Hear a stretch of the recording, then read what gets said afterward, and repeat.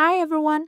We're excited to announce that Next Edit Suggestions, or NES for short, is available in Visual Studio Public Preview to further improve your coding experiences.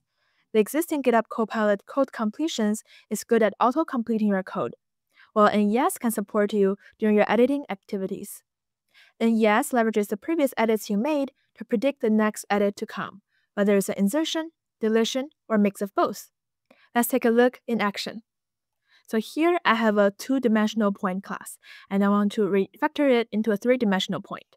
So I'll rename point to point 3D. And automatically, NES picks up my intent and gives me suggestion. NES can pop up anywhere in your file, unlike completions, which are limited to your current location. So you can hit Tab to first jump to the suggestion location and Tab again to accept it.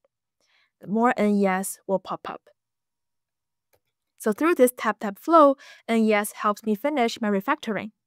Give NES a try today. It's good for many editing activities, such as renaming, refactoring, adding or removing variables. NES is a preview feature now, available in Visual Studio 17.14 Preview 3 or later.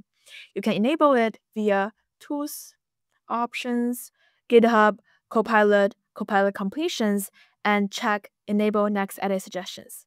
Check out more info in the descriptions below.